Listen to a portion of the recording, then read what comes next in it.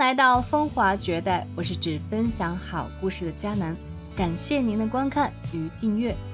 虽然现在重男轻女的思想已经越来越淡薄，但是如果第一胎就能生的儿子是非常令人高兴的事情。其实普通人家还好，尤其是嫁入豪门的女明星，基本上默认都是必须要生出传宗接代、继承家产的儿子。然而有许多女明星偏偏就是生不出，比如一代名模周丹薇嫁入豪门后，39岁高龄花800万新台币做了19次试管，甚至听信土偏方连续7天生吞癞蛤蟆喝刚宰出来的鸽子血，最后都没有成功，结果还搞坏了身体，患上乳腺癌，惨遭老公抛弃离婚。除了这种情况，还有一些女明星以高龄的身体再婚，结果为了生孩子也是试尽一切办法。今天要说的这位女星，就是以43岁高龄嫁给小12岁丈夫，苦心求子的张秀卿。前不久有媒体爆出张秀卿在社交网站上发出丈夫为自己庆祝51岁生日的动态，并说道：我的生日礼物想念他好久了，老公请东港的朋友开车直送。张秀卿的话语中难掩激动和高兴，但没有曝光礼物的名字。不过网友们从张秀卿爆出的照片中不难看出，这份礼物非常昂贵，是一份处理好的黑尾鱼。照片中的张秀卿虽然年过50旬，却看不出丝毫的老态，朴素装扮宛如邻家妇人。夫妇两人依偎，就好似刚谈恋爱那个时候的甜蜜。除此之外，比她小12岁的老公王国赞还为其准备了一份特殊的生日蛋糕，蛋糕上面赫然出现张秀卿的卡通造型，栩栩如生的模样，宛如是张秀卿的翻版，尤其是招牌痣做得十分逼真。不过细心的网友发现，这枚痣的位置与本尊的痣位置完全不同，但瑕不掩瑜，如此精致的礼物也可以看出王国赞的细心。谈及到生日愿望，张秀卿一共拥有2方面，一则是希望当下的疫情尽快过去，再者就是希望能够为老公王国赞尽快生娃。毕竟他是家中的独子，不过努力这么久，好似希望十分渺茫。张秀卿这个名字可能知道的人并不多，但是相信不少人都听过《车站》这首歌曲。当年张秀卿就是凭借这首歌被粉丝称为苦情歌后。张秀卿是台湾屏东人，出生于1970年，是台湾的一位著名女歌手。她也的确对得起苦情歌后这个称号，因为她的人生非常的坎坷，当年进入娱乐圈并不像大多数明星一样向往这里，而是为了还债和照顾孩子，被迫选择坚持唱歌事业。他的作品基本都是闽南语的歌曲，创作了很多脍炙人口的经典作品，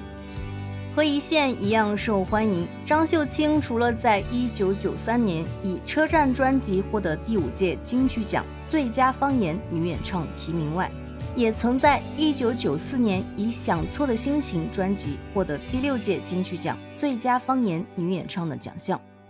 张秀卿与金曲奖也真是有缘，2010年和10位男歌手合唱再度入围金曲奖。他与叶爱玲为私交好友，曾模仿叶爱玲演出，此外还模仿蔡秋凤、邓丽君、凤飞飞等歌手，并反串模仿张宇等男歌手。虽然张秀卿的事业发展得很好，但其实她的家庭出身并不富裕。张秀卿家中有兄弟姐妹5个，她排行老4，上面有一个哥哥，2个姐姐，下面有一个妹妹。很小的张秀卿就开始唱歌赚钱，赚到的钱为父亲还债，赞助兄弟姐妹买房出国。她小的时候特别喜欢学习家禽的叫声，非常喜欢模仿，这也为她拥有一个好嗓子打下了基础。她在小学2年级的比赛中获得了亚军，之后她被家人盯着参加各种歌唱比赛。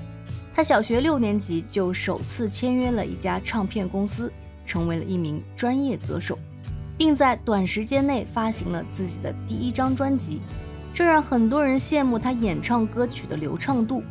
然而这种成功并没有持续多久，当唱片公司倒闭并四处求职时，张秀卿在高中时签约了一家新的唱片公司。事业上正是蒸蒸日上的她，在2002年的时候却突然选择了婚姻，嫁给了一名普通警察，成立了属于自己的家庭。第2年，她有了一个女儿，生活非常幸福。但没想到这份幸福持续了5年，就以离婚收场。后来张秀卿离婚后独自抚养女儿，为了不让女儿受苦，她拼命唱歌挣钱，直到嘴里喷了血。这样的生活持续了7、8年。因为当时与丈夫是突然离婚，具体原因张秀卿从来没有透露过，但据媒体猜测，是因为家人嫌弃张秀卿前夫太穷了，让2人离婚后，张秀卿也好继续在歌唱事业上多赚钱接济家里。离婚后的张秀卿后来出现在某档节目中的时候，一度失声痛哭，还对行为失控解释道，会哭成这样是因为舍不得，当年感情很好。张秀卿还笑说自己就是不信邪，会嫁第2次。不过2013年，张秀卿就迎来了自己的第2春。43岁的张秀卿与台南嘉水站小开水王子王国赞结婚。王国赞比张秀卿小了12岁，是典型的富二代。2人之间无论年龄还是家世都差距很大。但张秀卿面对生活不屈不挠的乐观吸引了王国赞。因为上一段婚姻的失败，张秀卿也更加珍惜这段来之不易的感情。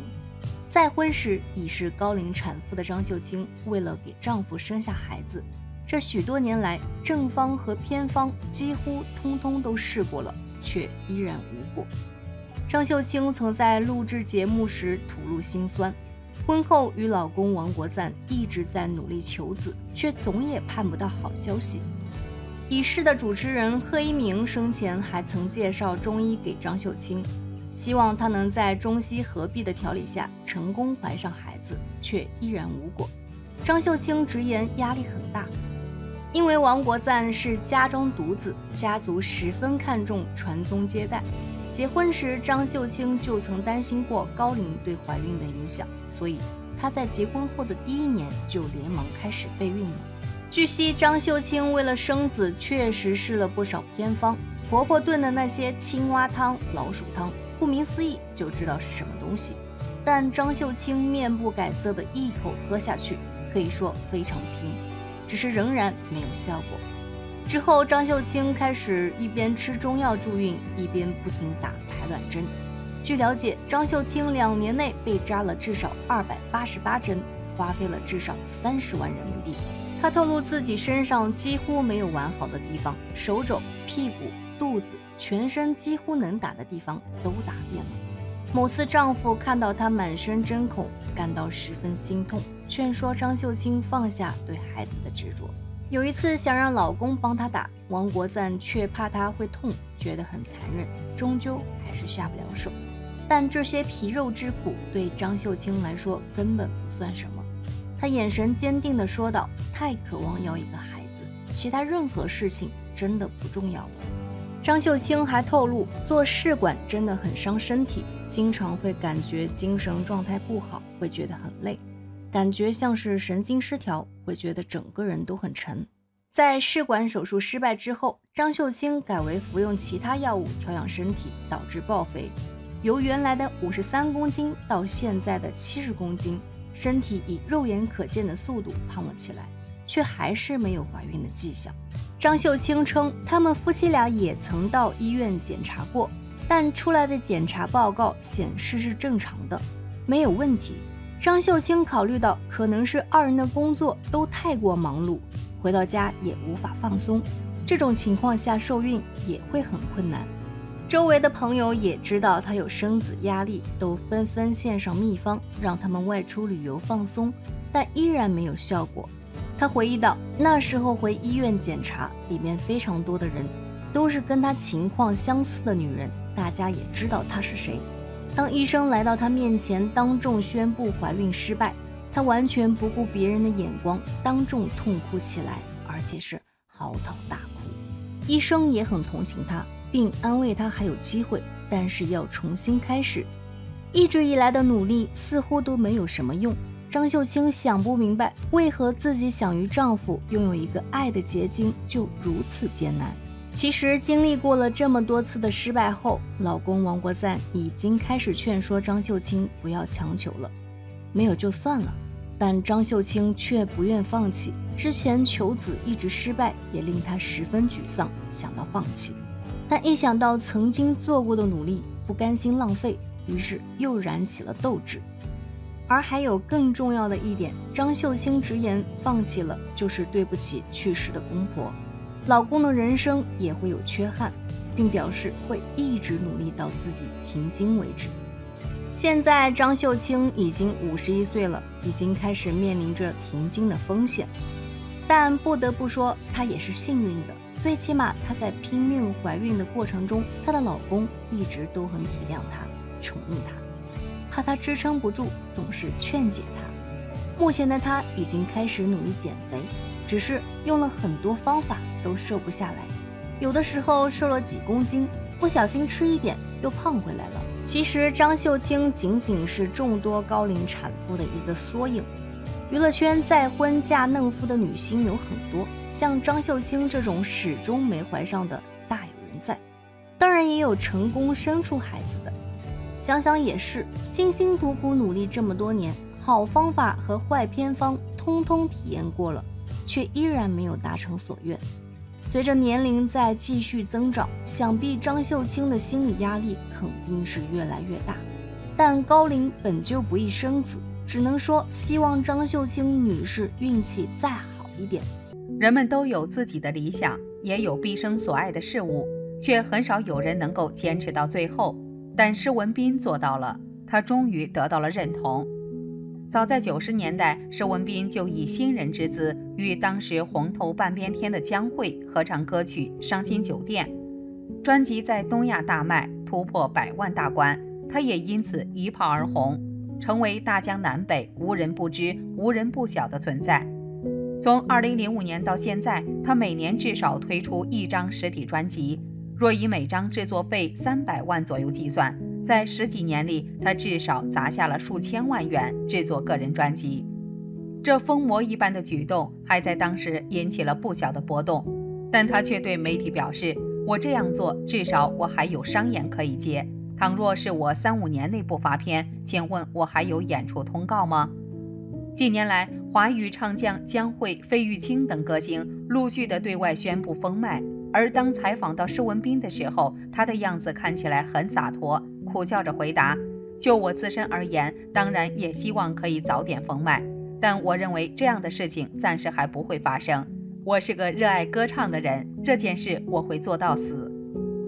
同时，他在网络游戏方面也有逼近50年的资历，曾在《暗黑破坏神2》的服务器中排名第1，还赴美国加州参与暴雪嘉年华游戏盛会，并砸下30万元成立电竞理事会。此外，他还在视频网站上成立老师施文彬的失乐园频道，当起了游戏实况主，疫情期间更是靠这份工作撑起了家计。他表示，我们这个年代的歌手一定有些存款，否则工作不稳定，一家子怎么活下去？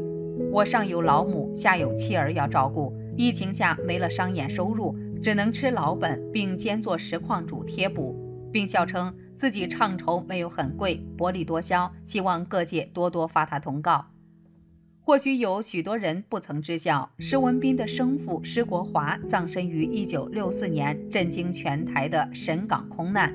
身为空难遗父子，曾有记者问他是否缺少父爱，对此他回应说，本来就没有父爱的说法，只是有人曾经得到过，而我是一出生就没有，不知道父爱是什么，这事儿对我来说有点像是别人对我的玩笑话。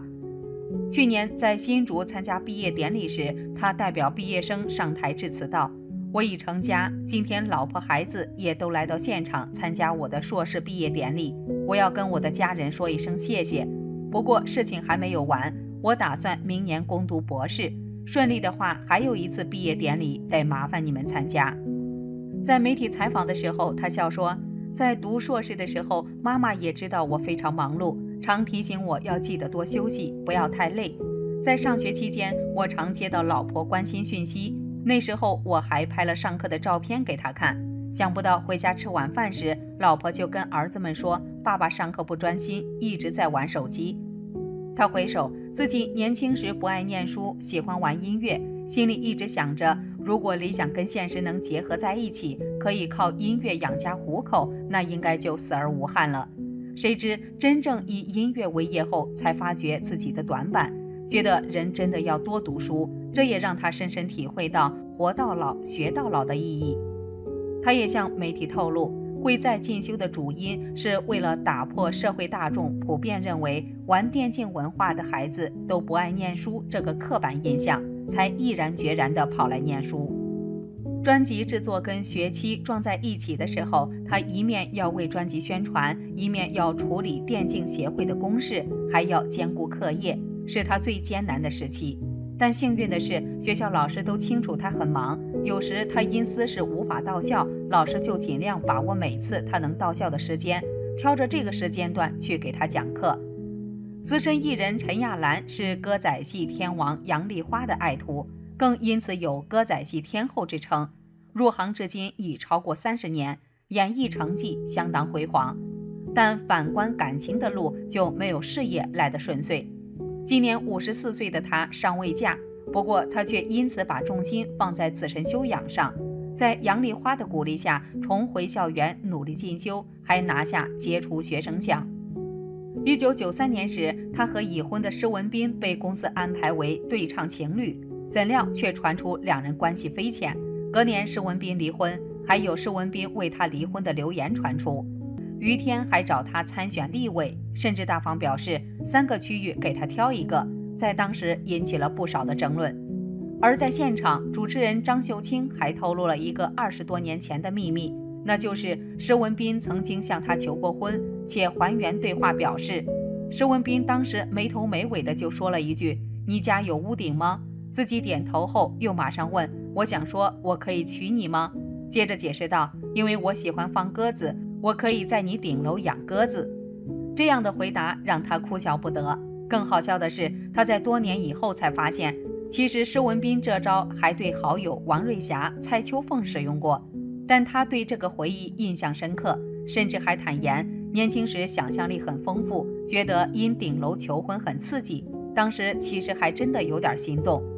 在情感方面，除却张秀卿的透露外，他还发生了一件让很多网友都知晓的事。在水灾泛滥、全民救灾的时刻，他却被爆出了招妓一事，处境极度难堪。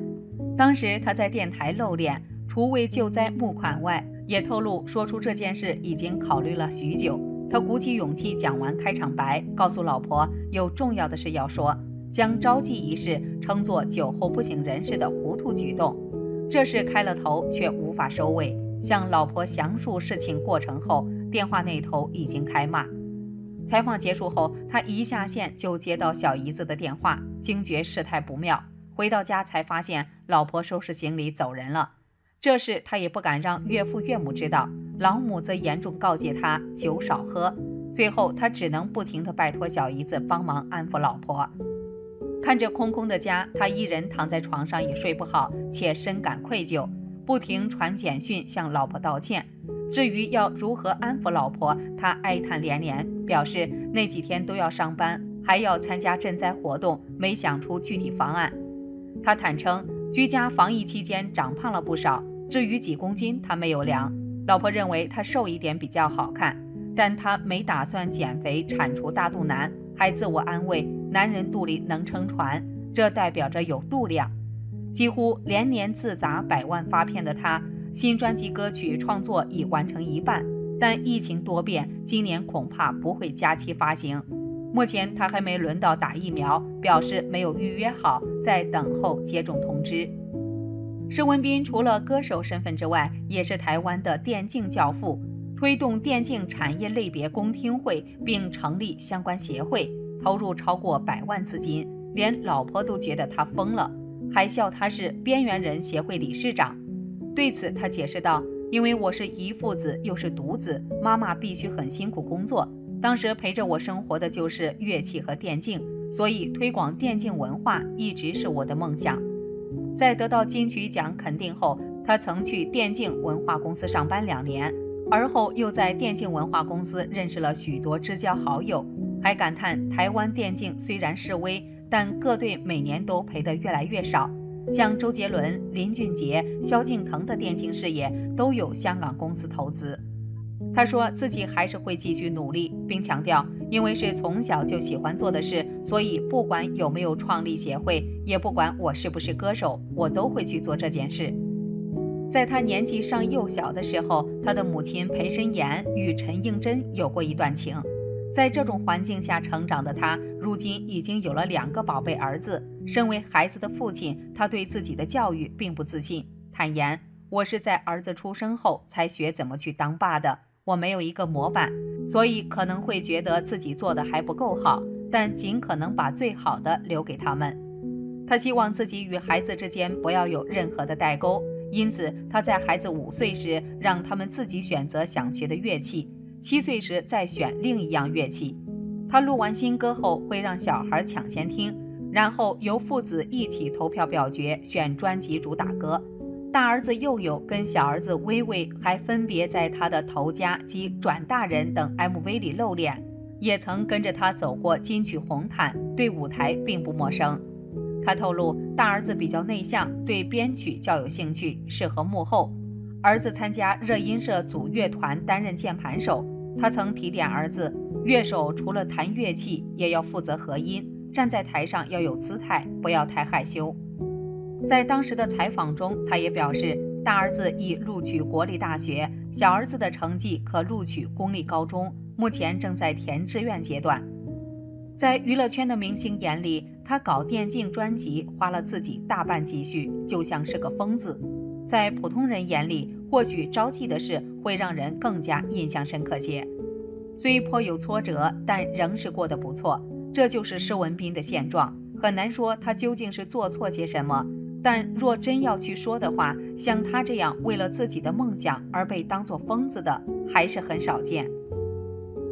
今天的故事就讲到这里了。如果您对本期视频有何感想或建议，欢迎在下方留言。如果喜欢本频道，别忘了点击订阅。下期视频我们再会。